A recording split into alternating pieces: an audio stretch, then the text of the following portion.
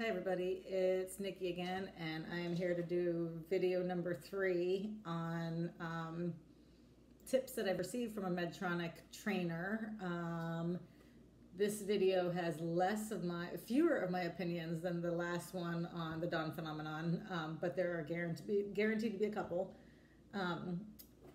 It is my personal experience, some personal opinion, and absolutely not one drop of medical advice whatsoever.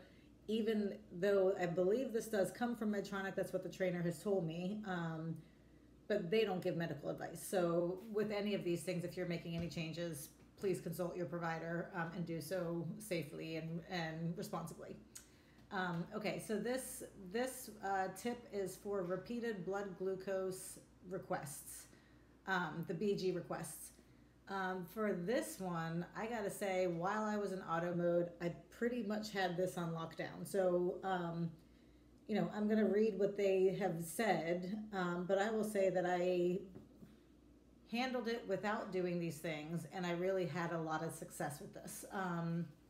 But I will start with telling you what they recommend, and since they made it, I guess they get to say what they want us to do. Okay. Medtronic wanted to focus next on the repeated BG requests that patients may sometimes receive from their Minimed 670G insulin pump.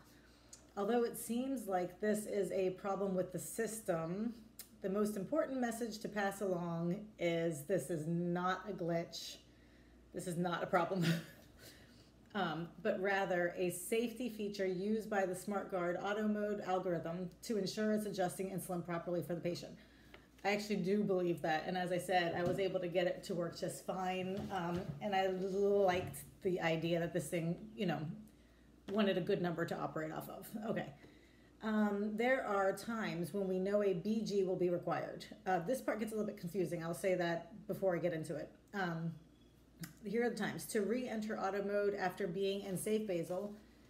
This is to reassure the system that all is well and it can go ahead and dynamically adjust insulin every 5 minutes. To re-enter auto mode after an auto mode exit. For example, when the algorithm has been delivering insulin at its minimum or maximum delivery of insulin for its specified period of time.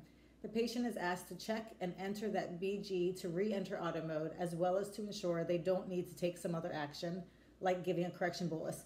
Maybe I'm wrong, but I think that's confusing because I think what they did in that second one was explain what safe basal was or why we entered safe basal. So I didn't think of it as an auto mode exit as much as I thought of, we get kicked into safe basal following that minimum and maximum delivery. So I didn't really understand the way those two were broken down.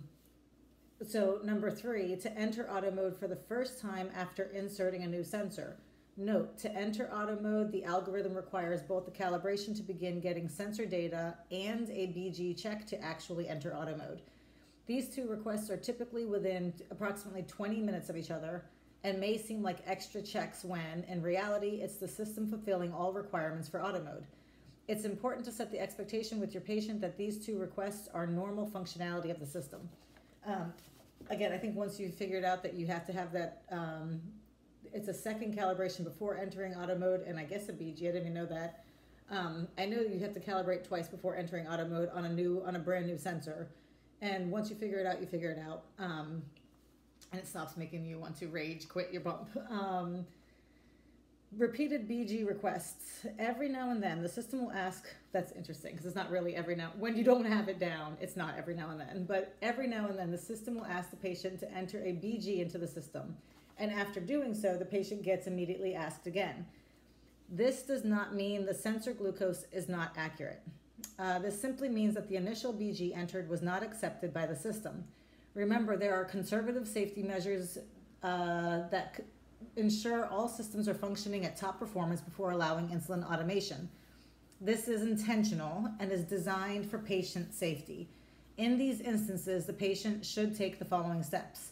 1, enter and calibrate with a current BG. 2, if not accepted, wait at least 30 minutes before attempting another BG entry. And 3, continue to check BG as needed for therapy decisions, for example, for meal or correction boluses. I said in the last one, and I gotta say in this one, some of this stuff I just don't really understand And this is one. If your if you've entered a BG and you know that's your current blood glucose, and you enter it in and it won't accept it. I don't understand the statement where they say this does not mean the sensor glucose is not accurate.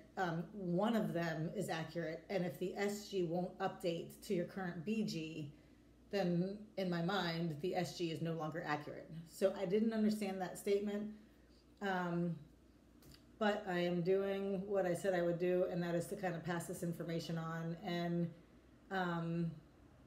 maybe there's something in there that can help somebody out there, because that's what this is all about. So, questions, comments?